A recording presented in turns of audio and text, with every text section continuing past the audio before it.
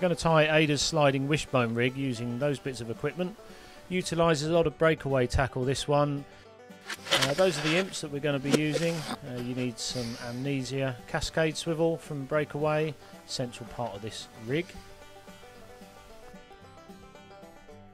And you can use some sequins, a small 180-pound swivel, a couple of those, and then another swivel with a link, that's to your main line. We're going to use powergum, actually going to use that to good effect on this rig, and selection of beads, it's up to you which ones really, that will become clear. Couple of hooks, 2 O's, and these quick change clips, they're also from breakaway, they're another important part of this rig.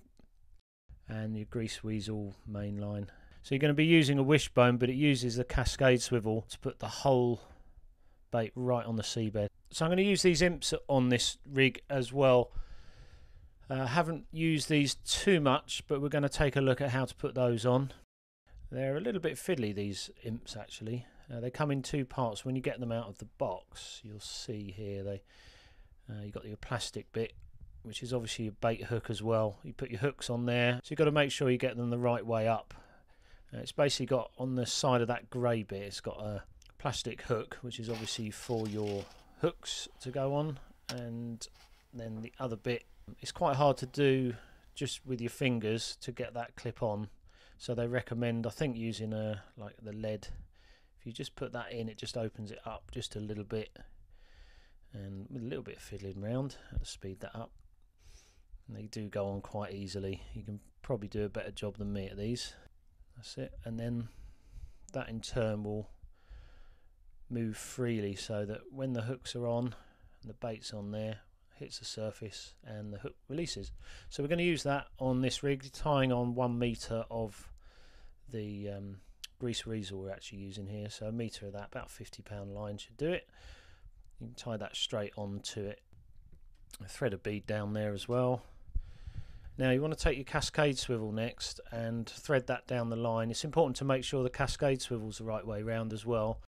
Offset eye, if you like, that will be running along the main line of the rig, and then to the other end you're going to tie on, that's just a clip that's going to go onto the main line. I use these little quick release ones, but however you're going to attach your rig to the main line there, so it's right at the top of the rig.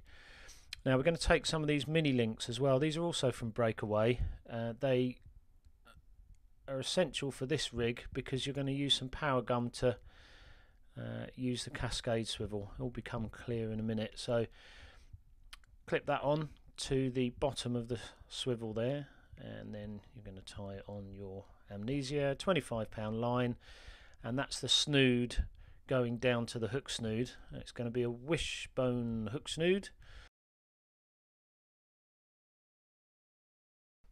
Take a look at the video at the end of this, and it actually shows you how to make your hook snoods all the same length. So basically you've got a 1 metre trace, using about 1 metre of line as well to tie both the hook snood and the wishbone snood. And what we're doing on here then, we're tying on the wishbone element of the rig, and you can put whatever beads you want on here. If you want to use sequins, whatever colours you think will work, this is the opportunity to do it. So with a swivel in the middle, just put your beads on as you want.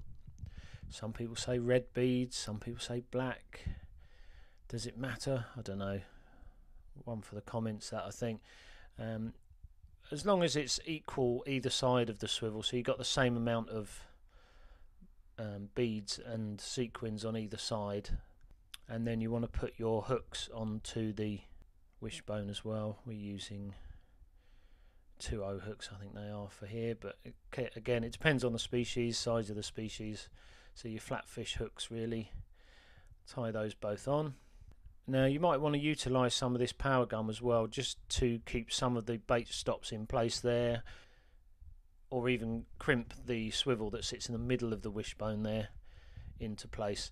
So have a play around with the beads colour wise and what have you, and by all means use the power gum just to put a stop in there for your bait. That's the snood coming off the cascade swivel here. And then on the other end you've got your wishbone bit.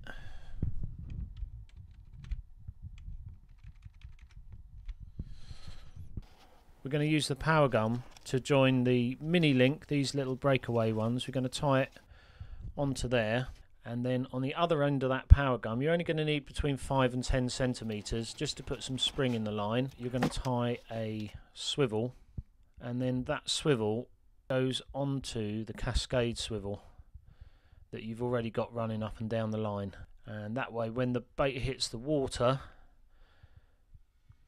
the hook snood will slide off that cascade swivel, giving a nice long trace.